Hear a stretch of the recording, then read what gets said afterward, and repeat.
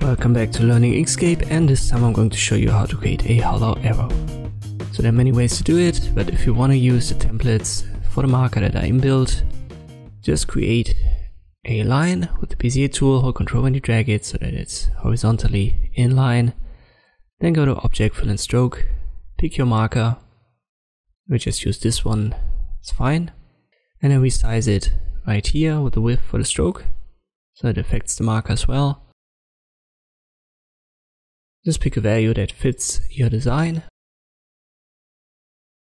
Then go to Path and stroke the path. And now I can click on the X and get rid of the fill, and I hold Shift and click on the color swatch to give it a stroke. So if I add a fill, you can see it's still there. But we only want to have a stroke color, and we adjust it with the width up here once more. I have to go very low for my size.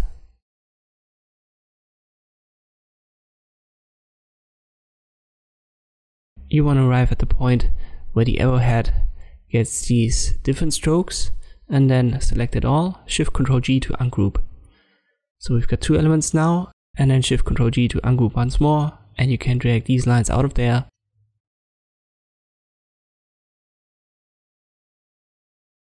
And then reposition the end for the line up to here.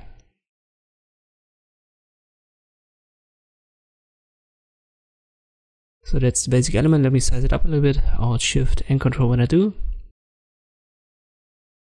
So make sure that you've got this line positioned correctly so that you don't have these elements exceeding the arrowhead.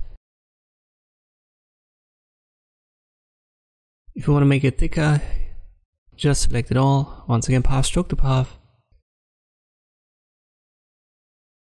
But you may run into the problem that right here it gets transformed a little bit. So let me press Ctrl Z and I'll reposition this line.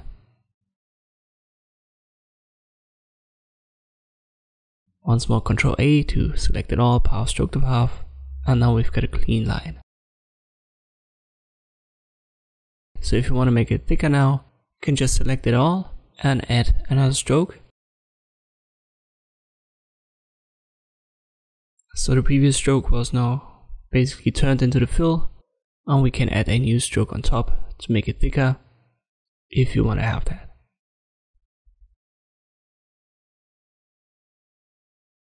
In my case, I'm fine with what I had previous, so I press Ctrl Z to return to this.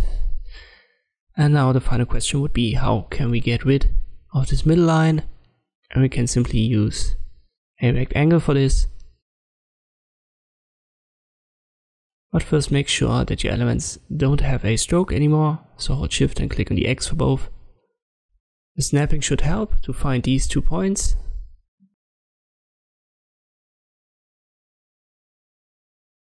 So just drag it from one like this and then reposition it with the cursor tool until it snaps. And now you only have to hold Shift and click on this rectangle, and afterwards on the element. So for example this line, both are selected, path and difference. But you need two, as we've got the arrowhead as well, so let me press Ctrl D. And I do it 2 times, once for the line and once for the arrowhead. So Shift click on both, have them both selected, then path and difference. And this is how you can create such a hollow arrow in Inkscape using the templates that are already inbuilt for the markers. I hope this video was helpful, thanks for watching, and I'll see you next time.